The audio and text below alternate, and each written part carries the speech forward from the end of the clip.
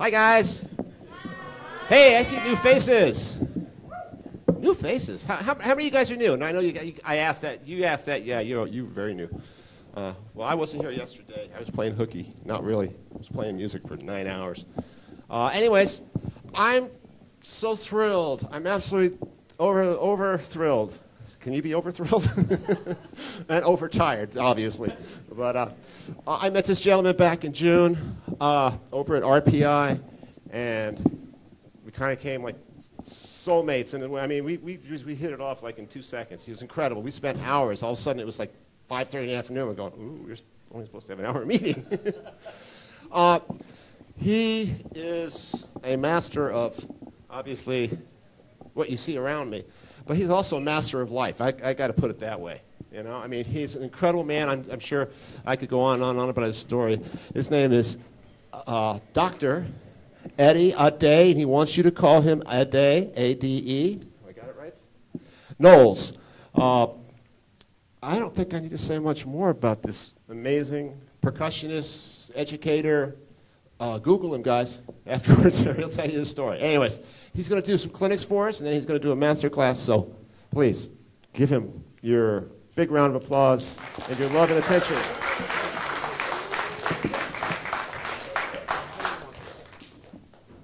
Well, he's recording me, so I promised him that I would try to work with the microphone, although I don't need one.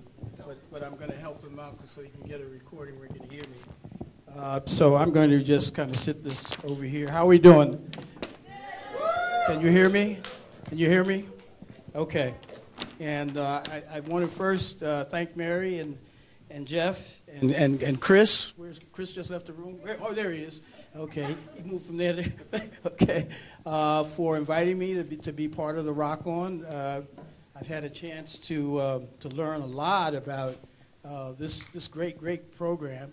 And the fact that you all get to do music all day, every day. Is that right? Do you like, let me see a show of hands of those of you who like to do that all day, every day. Okay, that's good. Now, how about at night? Oh, okay, then you're my kind of musician, because that's how I like to do it, all day and night. And so I'm going to just share some things with you. Jeff called me a master, and maybe in another 50 years, I might be able to don myself with that title. I'm really a student of, just like you are. I've been studying maybe a little bit longer than you because I'm older than you, but I'm a student of African, Afro-Cuban, and what I like to call New World percussion. And I've been playing and recording for about 45 years now, and did a lot of traveling, playing with different groups, some of which you probably don't even know the names of, but you go Google us. Let me see, I'll mention some groups and people you probably do know. I've done performances on the same stage with people like Earth, Wind, and Fire. You know that name? Stevie Wonder.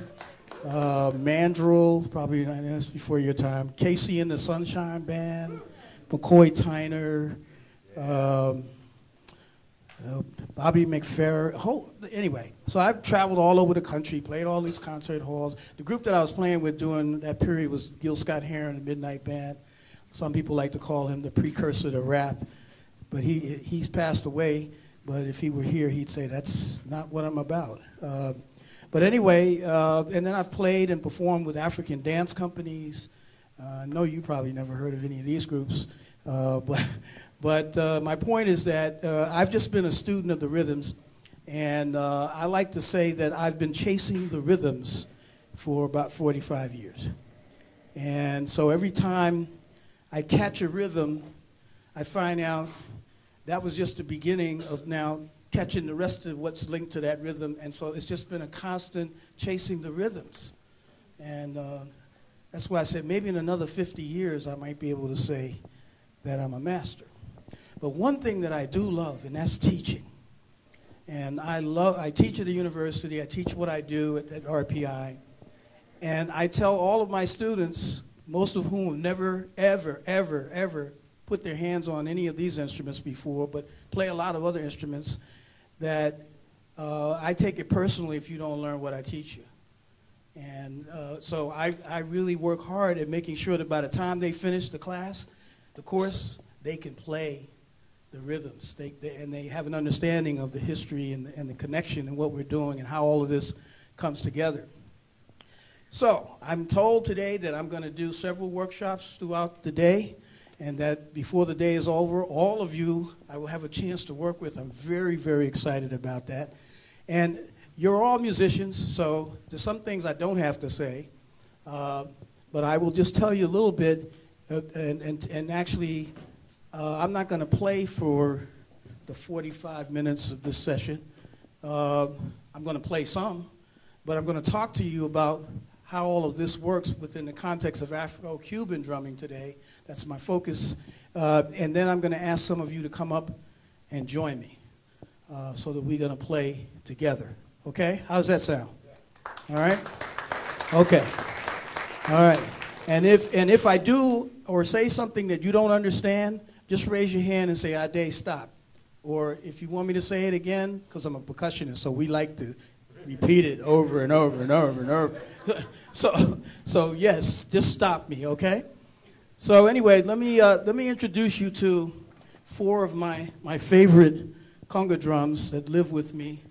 And at night sometimes I'm just sitting and they'll start talking to me without me putting my hands on them and give me ideas about what I should play. So I'll play a little bit for you, but I want to demonstrate some of the sounds of the different instruments that I've brought today. I brought a few toys with me, and they also have provided me with some more toys here to complement what I'm doing and to just give you a flavor for what we're going to experience together, because the goal is by the end of the day that each group that I work with will be playing a rhythm. And I'll tell you about the rhythms I'm going to teach you to play and the history of it. So when you are here for your other sessions, you'll be able to put your guitar down or your bass or whatever and pick up a conga drum or the claves or the cowbell or the shakers to complement what's being played, okay? All right. Enough talking.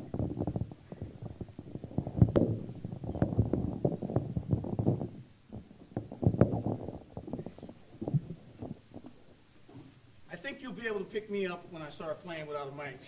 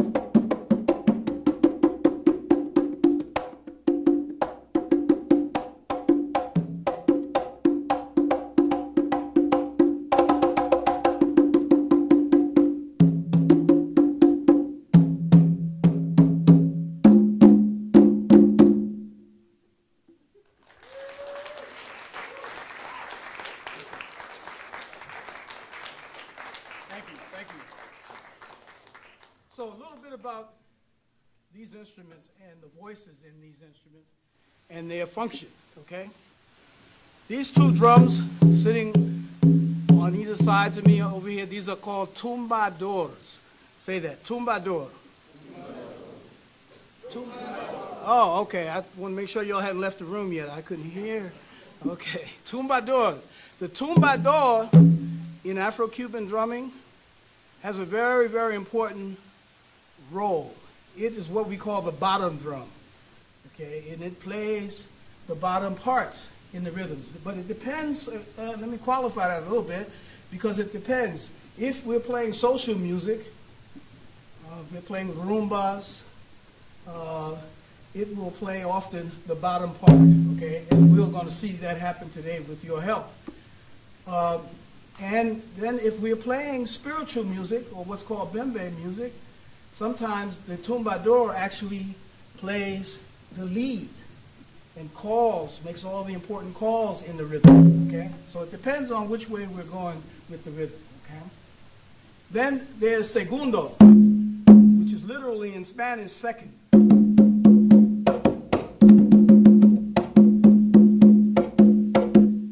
Okay, and it is second to the quinto, and it's second to tumbador.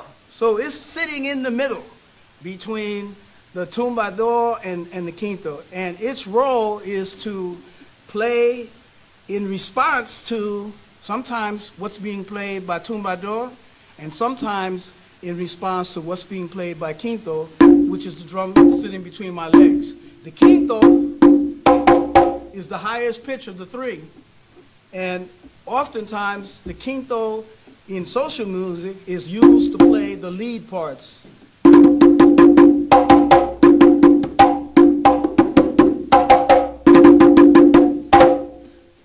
And the tumbador and the segundo sometimes will have a conversation to complement what the quinto is playing, okay?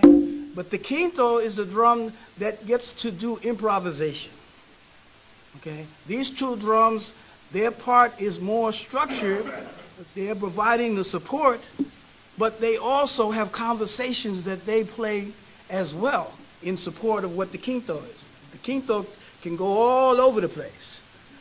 But the quinto, in going all over the place, stays within a defined structure. And the words that govern that structure are spelled C-L-A-V-E. Can anybody say that word? Clave. Clave. The clave. Now, I always tell the students, oh, I have to stay with the microphone, I'm sorry. I'll try. I always tell my students in my class that I rarely give lectures. But there's one lecture that I'll give at the beginning of the class, at the beginning of the course, about this music and what they're going to learn to play over the course of the semester. And then I tell them, I say, now, I'm going to discuss something that's worth 50% of the course. And if you learn this, you've got 50% of the course completed. And they all look at me like, the first day?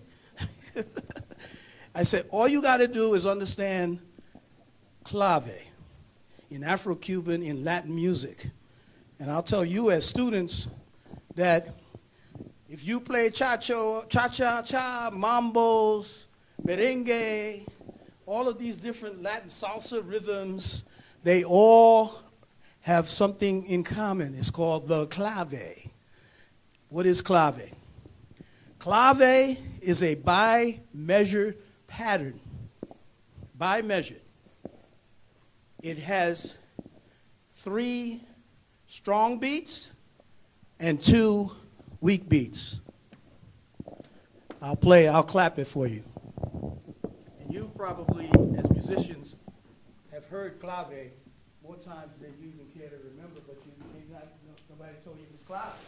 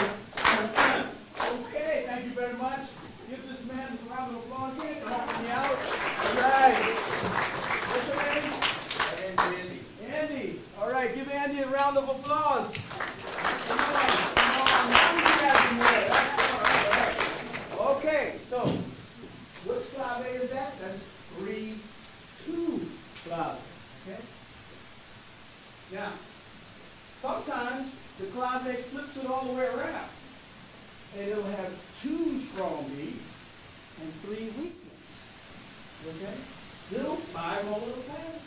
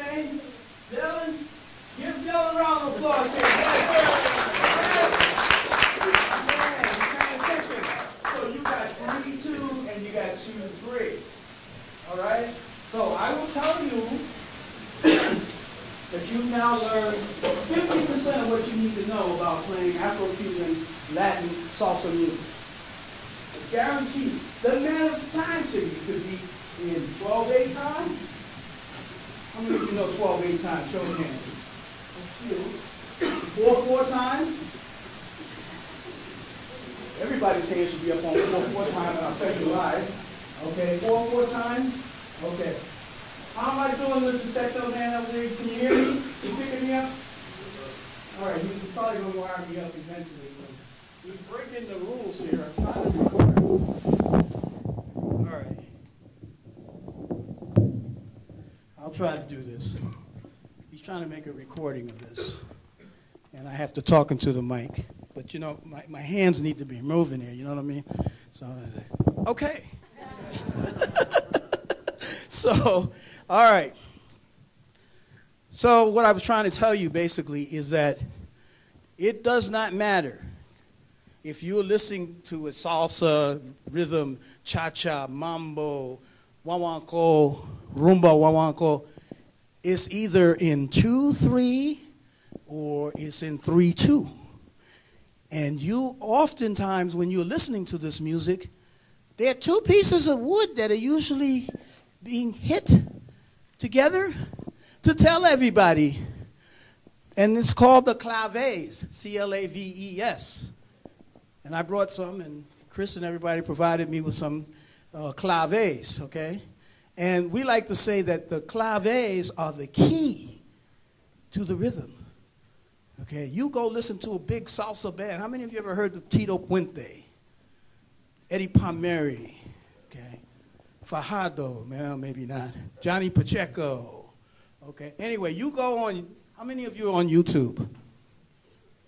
Yeah, go on YouTube, key in Latin music, and for the next 10 days, because you'll never get through all of the music that's on YouTube, you'll be listening to the claves being played. And I have some back here, so let me get to the core of what I'm talking about. And while I do that,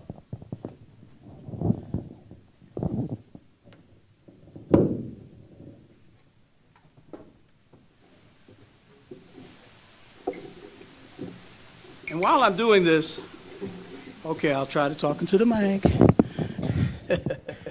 And while I'm doing this, I said a moment ago, when I asked about 4/4 time, I said, let me see a show of hands again. 4/4 time. Raise your hands, okay? Now, you see, everybody's hand is up. You know why? I'll tell you why. Because in this country, most of us who were born and raised in this country, we live our lives in 4/4 time, okay? That's the governing rhythm in this country of people who were born here, okay? Now, stay with me on this. It's a very important concept because as musicians, when you step outside 4/4 time, you're stepping outside of your comfort zone, okay? Because in this country, most of us live our lives in 4/4 time. You hear some hip-hop music or R&B or whatever, what do? You start popping your fingers. You don't even think about it. You know, you popping your finger with your right hand, and you over here texting somebody with your left hand. You don't even think about it, right? Okay, but I want you to think about that. We live our lives in 4/4 time, okay? And so when we get into playing rhythms from other cultures, it stretches us in terms of our comfort zone. And sometimes when students are in my class, I tell them there'll be moments when they won't really know where the downbeat is. They'll be hesitating about, well, where is the down? What? Wait a minute. What? I missed it again. Okay, and you know they come in my class. They've studied violin and cello and bass guitar, even the trap drummers. Oh, I love the trap drummers. You know, they get all confused. I said, wait a minute. You say you play drums? You know, so, but it is about you understanding the rhythm of your life, okay? And being able to open yourself up to rhythms from other cultures that people live their lives in, okay? So I just want you to keep that in mind as I ask some of you to come up and play with me, that it's about you experiencing that and being able to embrace it. And then once you do that, you're off on your own, okay? Everybody got that? All right, so claves. These two pieces of wood.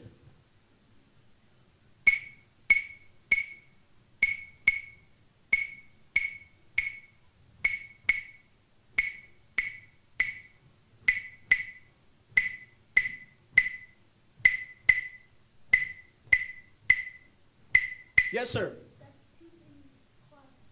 That's what? No, that's 3/2. Thank you, Dylan. You the man. Keep us straight here, okay? I'm depending on you. All right, so that's 3/2, then 2/3.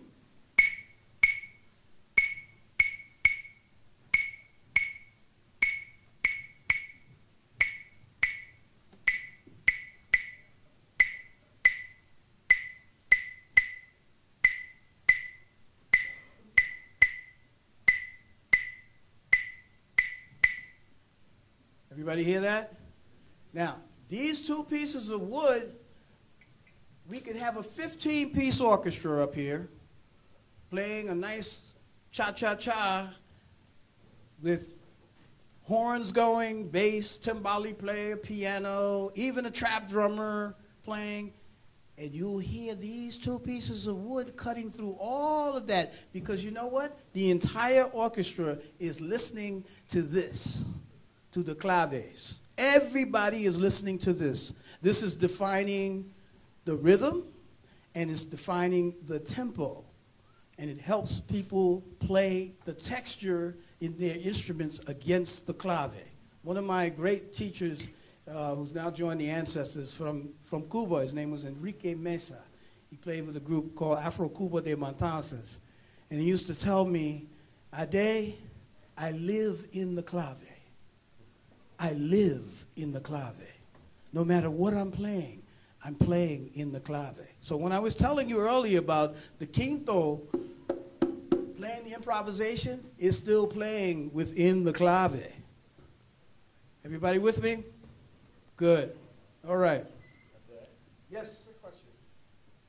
When do you use 3/2, or when do you use 2/3? When do you know which one to use? Oh, he just asked. He gets the golden prize here. He asked, when do you use 3/2, and when do you use 2/3? And the answer to the question is, it depends on which rhythm you're going to play from the very beginning. Okay, so if we're going to play a rumba guaguancó until the day all the Cubans disappear on the planet Earth will always be played with the 2/3 in 4/4 time. Okay, the rumba Colombia, which is a dance that only the men do. It's a very macho dance, and it's played sometimes in 2/3 in 12/8 time, and sometimes it's played in 3/2. So does that answer? It depends on the rhythm you're going to play. More often than not, a lot of bembe rhythms are played in 6/8 or 12/8 time with 2/3, and then sometimes 3/2. And we're going to play all of these rhythms today. You're going to get to play the parts as well. Okay, it's a good question. Everybody heard Jeff's question? Okay, about when do you play 2-3 and when do you play 2-3. It depends on what rhythm we're getting ready to play. Okay? All right. So, what are these called? Right.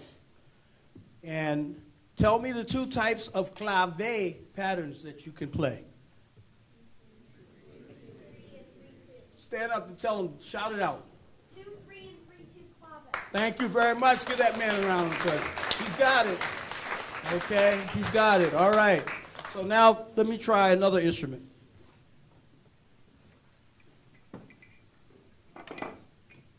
The cowbell. Okay, more cowbell. I got a T-shirt that says more cowbell. I love that T-shirt. Okay, more cowbell. All right. This is a very dominant instrument, you know, and this, like the claves, is going to tell everybody where the clave is, because the claves and the bell both play the clave, and they play off of each other. Okay, they complement each other. Sometimes the patterns that this instrument will play, the 2-3 or the 3-2 are literally embedded in it, but it's playing even more in its voice. And the bell has a lot of different voices, and depending on the type of bell you're using, there's all kinds of things you can do, okay? And there are different types of bells. But this is the cowbell, okay?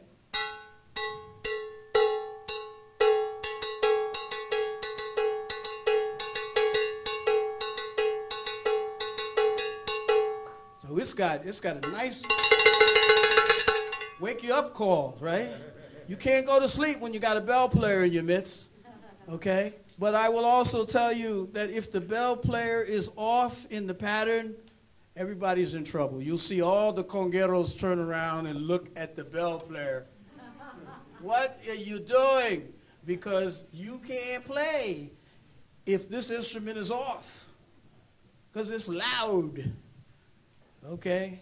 So the bell player especially has to make sure that she or he is on it.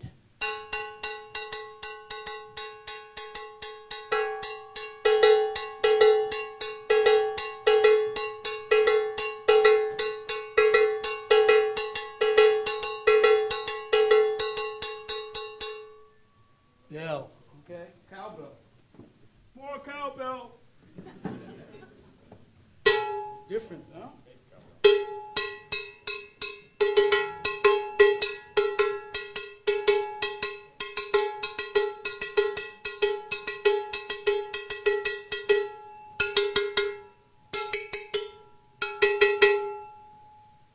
Cowbell, okay? You're not just banging, you're playing, okay? And you're playing to create magic. One of my great teachers who was passed on to the ancestors, his name is Chief Bay. And you could go Google him too and watch some of his videos. And he used to always say, Ade, the bells create the magic in the rhythm, the bells.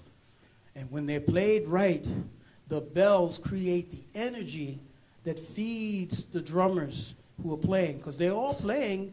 Actually, the hand drummers are playing to the bell and to the claves. It's not the other way around. The support rhythms build the structure for the drums.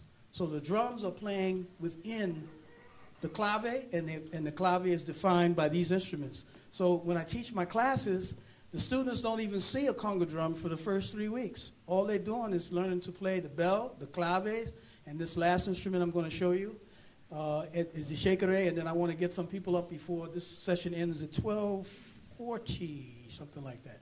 So I want to get some folks up to join me just a bit, but we'll spend even more time as the day goes on. So, cowbell, cowbell.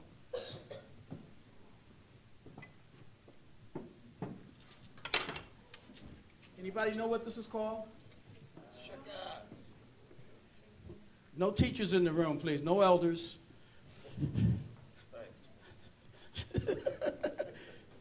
Anybody 16 and under, 18 and under? Okay. Yes, sir. Yes, give him a round of applause there. All right. All right. I'm telling you, he's the man here. You teaching this session with me. I appreciate it. It's my teaching assistant over here, Dylan, right? Okay. So the shaker, all right? Another support instrument, okay?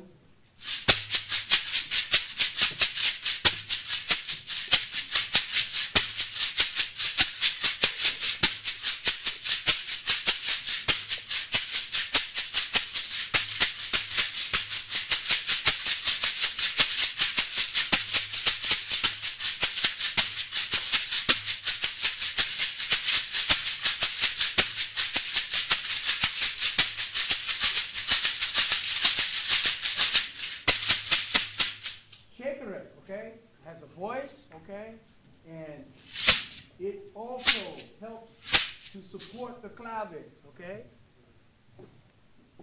I brought another one just so you can hear the difference.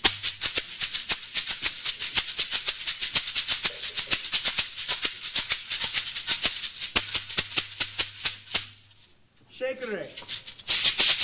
Now, I will tell you that the cultural police out there in the universe of percussionists, there are cultural police who say, there's only a certain way you are supposed to play the shaker.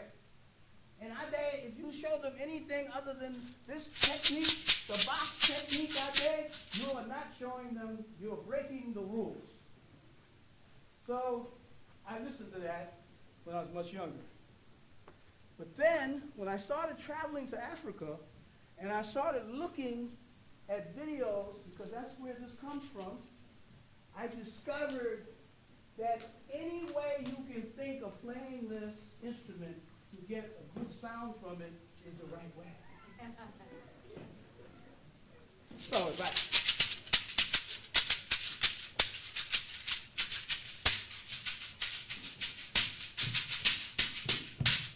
I saw a movie, it was called Soul to Soul, years ago. Now the elders probably remember this. With James Brown and a whole bunch of people went to Ghana, and there were hundreds of thousands of people. And in the film, there was this man who came from this little village in Senegal, and he had a shaker with the beads were all inside the gourd. This is a gourd. The beads were all inside the gourd. And the gourd was complete like a soccer ball. And he would go from village to village where nobody had ever seen a gourd like that being played. And he would throw it up in the air and play rhythms and dance with this gourd. And Leslie Can invited him to come up on the stage and perform with it. And I was mesmerized. Okay? You probably can find that video and show it to them. All right? This guy. Unbelievable. So my point is, you want to play like this?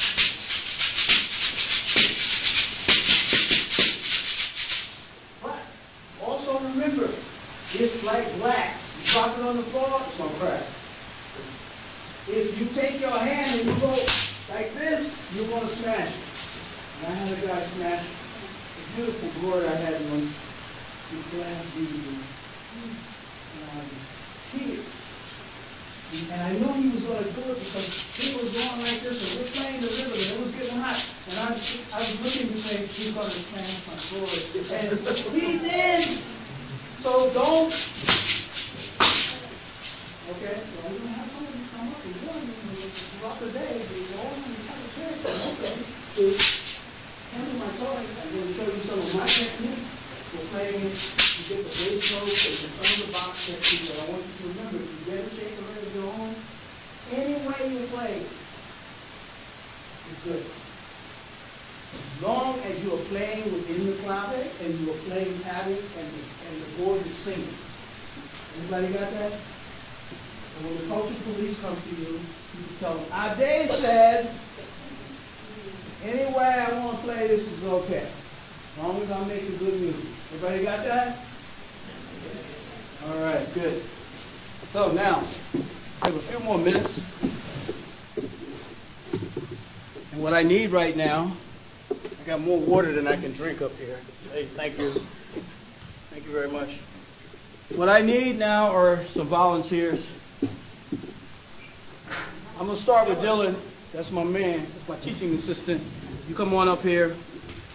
I got several claves back here, and you've been teaching them about claves. So you pick up these claves I just finished playing. Very good. All right. And I'm going to have you. So we got more chairs in the way right now, but I'm going to have you stand right here. Okay. All right. Now I need 2 more volunteers for claves because I got another 2 sets of claves. 2 clave players, please. Oh, thank you very much. He's stretchy, but he's ready to swing. Here we go.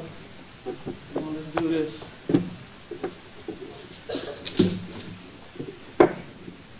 There you go, my friend. You stand over there next to Dylan. Okay. 1 more volunteer for clave. Thank you very much. Come on up. Very good.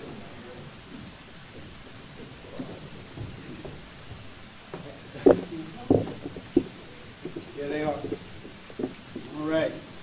Okay, Dylan, you move over a little bit to the right, and you guys stay close to each other because you're a unit. Okay. Now I need a cowbell player. Yes. I saw that hand going up. You were like, yes. Come on, Sasha. Come on. Come on. Give her a round of applause. Give her a round of applause. Yes. Over here. Over here. Over here. Okay. All right, Maestro. Cowbell. You got it. There we go. Right over here. Good, good, good. Okay. All right, 1 more cowbell player, please. 1 more. Where? Hey! All right. Come on up.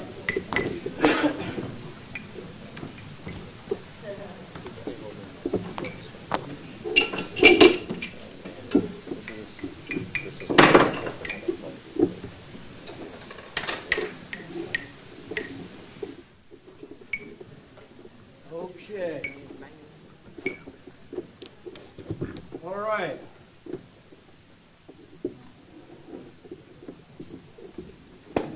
Okay. All right. Now I need a volunteer on Shaker Ray. There he is. Thank you very much. Thank you very much.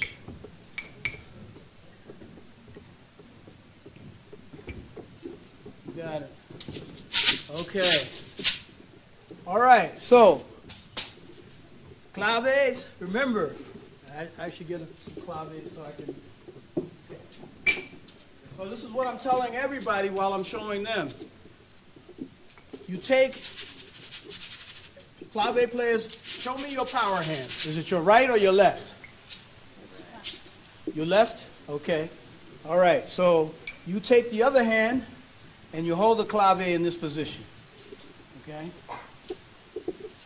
So that it's nestled in here between the fingers and your thumb, about halfway here on the front end and halfway on the back end. Okay?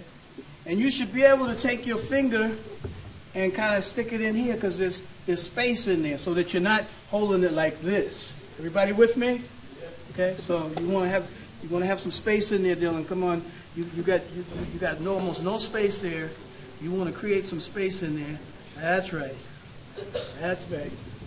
Okay, let me see. And now you want to move this thumb because you don't want to hit that thumb with that piece of wood. That's going to hurt. Okay.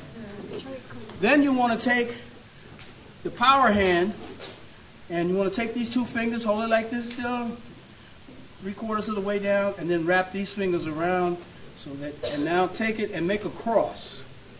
Make a cross.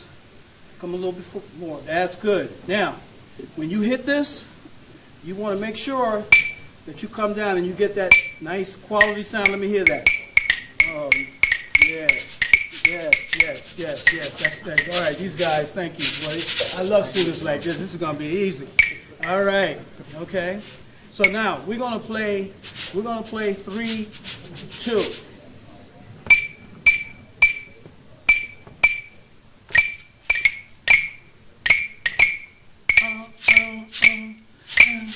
Now remember to make the cross, Dylan. Make the cross. That's good. Keep going, guys.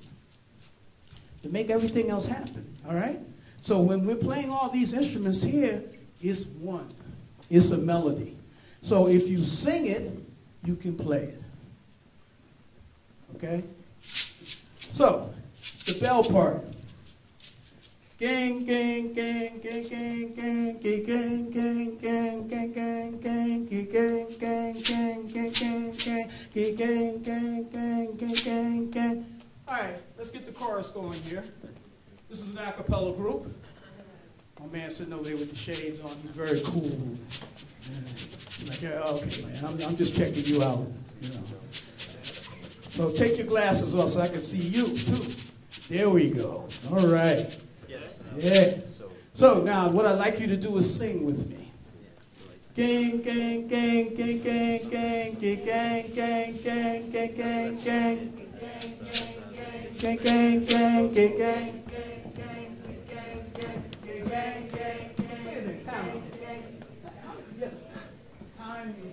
Okay, listen. You know what? We're going to pick up on all of this. All right. It won't come in. Okay. Sorry about that. No, hey, listen, just keep me on the schedule because Yes. Drummers stay. Okay, drummers stay. Vocalists go We will to come back to you 110. as we rotate through today. So we got to stop now. We'll come back to this, okay? So you can put those instruments down. Give them a round of applause. Give them a round of applause here. Yes.